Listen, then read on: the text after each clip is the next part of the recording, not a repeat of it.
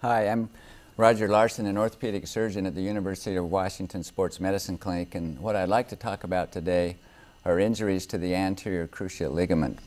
And I'm going to be helped today by 4 patients who have experienced this injury, and as we go along we'll talk to them also about how this has affected them. I'd like to start by first pointing out some basic anatomy of the knee joint. And this is a right knee, and I'm going to move the kneecap out of the way so we can see some of the anatomy deeper within the knee joint. And to get quite basic, the bones that come together to form the knee joint are the femur bone above and the tibia below. And 4 ligaments hold these bones in alignment, and that's what's represented by these brown structures. And by definition, a ligament is a structure that hooks 2 bones together, and they serve as check reins to prevent abnormal motion. The 2 on the outside of the knee joint are called collateral ligaments, and they're positioned to keep the bones from moving side to side like so.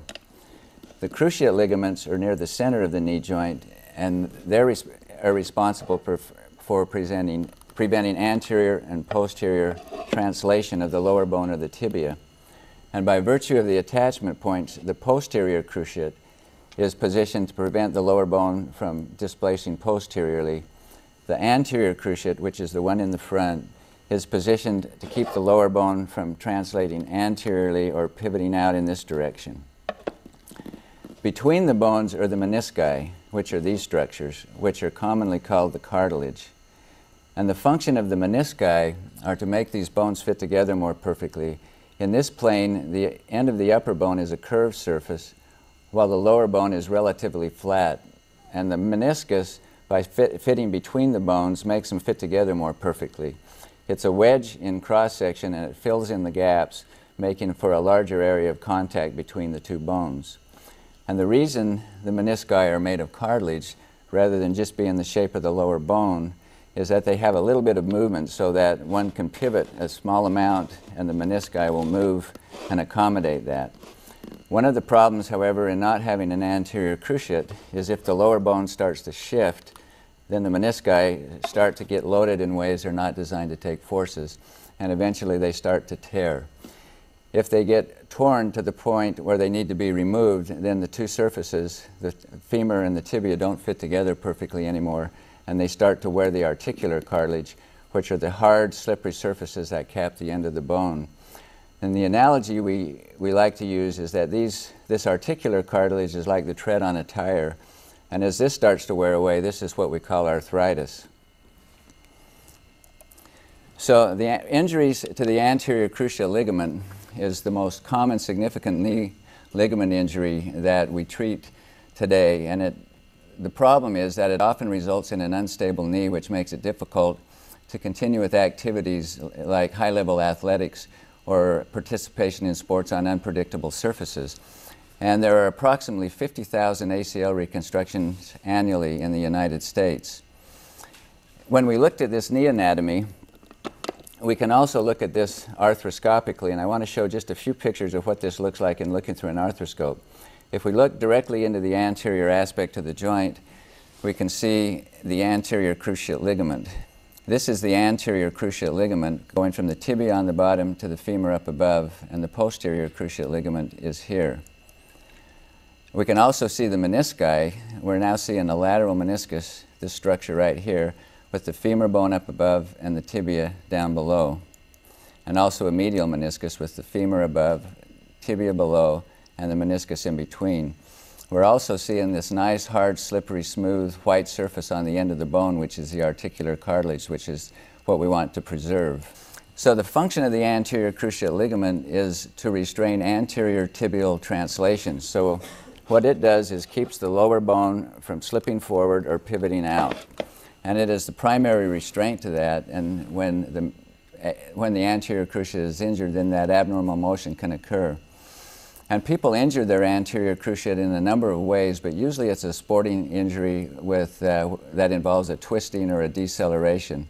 And frequently the patient will either feel or hear a pop within their knee and then have a fairly significant pain. And it's unusual to be able to continue. This is not the kind of injury that you continue to ski the rest of the day and then get it looked at later. This is usually the last event of the day. And often there's a significant amount of swelling within the knee joint following this, which is blood that accumulates within the first 24 hours within the knee joint. And often the patient will experience a sensation that the bones have shifted. And when they present with this sort of a history, we know statistically that about 72% of the time they have a torn anterior cruciate ligament. And the way we examine for this is to do what we call a Logman test, but basically we use one hand to stabilize the femur and take the second lower hand and pull forward on the tibia in this direction and try to determine how much motion there is by doing that. And in so doing, we not only determine how far that bone moves, but also feel for an endpoint or tightening of the anterior cruciate ligament. And we can further investigate this with an MRI, and this is an example of an MRI of an intact anterior cruciate ligament. And here we see one that's torn off of its attachment to the femur up above. And another reason for obtaining an MRI in these knees is to look for associated injuries, and they occur fairly frequently. We know that the day someone tears their ACL, about 62% of the time they'll have some injury to a meniscus, and they will also have fractures to the ends of the bones or the osteochondral surfaces about 15% of the time, and other ligaments will be injured about 19%. And this is an example of a torn lateral meniscus. Again, we're seeing the inner rim of the meniscus and the tear right behind that. And we'll also frequently see bone bruises with these ACLs, and this is a fairly characteristic bone bruise that we see. We see a bruise on the end of the femur in this location and in the back of the tibia in this location. And that's because when the bones give way and shift, the lower bone shifts forward and actually impacts against the femur in this location. So what we need to determine now that we've established that the patient has an ACL tear is how do we proceed with the treatment of this. And right from the outset, the goal that we set is that the patient, we want to not have the patient experience repeat injuries to their knee joint, because every time they have a repeat injury, they have the risk of suffering meniscal tears and osteochondral damage and premature arthritis. And in some patients, we can manage this non-operatively. But the key to managing this non-operatively is the patient's willingness to back off of their activity level and not do the dangerous high-level sporting activities. And so the various things that we consider in determining how to proceed with this are the age of the patient. This is becoming less of a factor than it was at one time. The laxity level. Some patients, when they tear this ligament, are a lot more unstable than others. And some are much more dependent upon their anterior cruciate than our other patients. And the activity level is probably the primary thing that will determine how we proceed, or the desired activity level that the patient has. And then associated injuries will also have an impact on how we proceed, whether they have an osteochondral fracture or meniscal damage, for example. And as far as activity level goes, the consideration is really that the more the activity involves jumping, pivoting, or unpredictable surfaces, the more dangerous it is to participate in without an anterior cruciate ligament. And the lower risk activities, which one could expect to do without an anterior cruciate ligament, are activities such as bicycling, swimming, going to the gym and working out with Nautilus equipment, rowing machines, stair climbers, elliptical trainers. Activities that are straight ahead on predictable surfaces are usually well tolerated without an ACL. And some of the intermediate risk activities are activities like tennis, golf, and intermediate skiing, where sometimes wearing a brace, a person can get back and do these activities. The activities that are very difficult, however, to get back to with an ACL insufficient knee are activities such as soccer, basketball, ultimate frisbee, football, volleyball, and high-level skiing.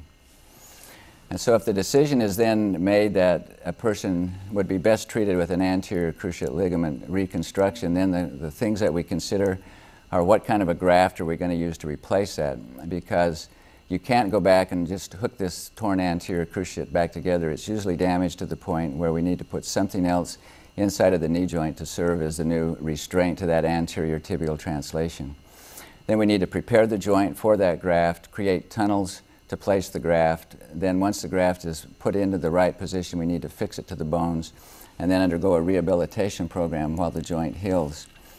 And various things have been used to reconstruct the anterior cruciate ligament. The most popular two choices that people use as a substitute for the anterior cruciate ligament are first the patellar tendon graft, and the picture shows a graft taken out of the central third of the patellar tendon. And this makes a good graft, as we can see right here. It has a bone block on each end, which is very attractive. I think the downside of this graft, even though it's a very popular graft, is what we do here by taking a third of the patellar tendon and these bone blocks is a little more of an injury to the knee joint than I think is necessary to obtain a satisfactory graft. And my personal choice of graft to use in most situations are two of the hamstring tendons, the semitendinosus and gracilis tendons, which are two tendons the patient can function very well without, and they produce grafts like this which can be combined to make a four-stranded strong graft. There are some situations where we don't want to use any of the patient's tissues at all, sometimes because of age considerations or because of multiple ligament injuries or because it's been previously done and these grafts have been used. And in these cases we'll use an allograft, which is a donor tissue. And this is an example of an Achilles tendon from a donor that can be fashioned into a very nice graft to use as an ACL replacement. And so now what I want to do is lean upon our guests and talk a little bit about their injury and how they suffered this injury, and then show some actual photographs of the surgery, or a typical surgery, to demonstrate this procedure. And so first I want to introduce Denise. And Denise, how did you injure your anterior cruciate ligament? Skiing. Having moved to the Pacific Northwest about 18 months ago and being quite athletic, I decided to take up a new sport of skiing. And with friends drove up to Whistler. Within an hour of ski school, I had fallen sideways at a very slow speed on relatively level ground and soft snow, and felt a shifting in my knee. I had injured my left ACL, and in fact had blown it a great number of years ago, so I knew instantly that that instability was not good. So I ended my lesson, was able to walk off the hill and get to the gondola and back to my hotel, and safely arrived back in Seattle to see you. And so, how long ago did you injure your opposite knee ACL? That was more, well, a number of years ago. And how did you adjust to not having that anterior cruciate ligament? I think I was just so young, and at the time thought it was just a really bad sprain, but I think it probably took a good year for me to feel pretty confident into going back into the sports that I had participated in, and then continued with my level of activity. So although I always knew it had a little bit of instability, I gradually worked it back up to my ability of walking around. And one thing we found is that sometimes a person who has good coordination and limits themselves a certain amount will be able to adapt to having one knee that is unstable. But it's very difficult to adjust to having a second knee that's unstable, because you learn to depend very much upon that stable knee. And so injuring the second knee is a lot more than twice as bad as injuring the first knee. And so the decision was made to proceed with surgery to reconstruct Denise's knee. And what I want to do is go through sort of the basic surgery that we would do to reconstruct an anterior cruciate ligament. And when the patient is brought to the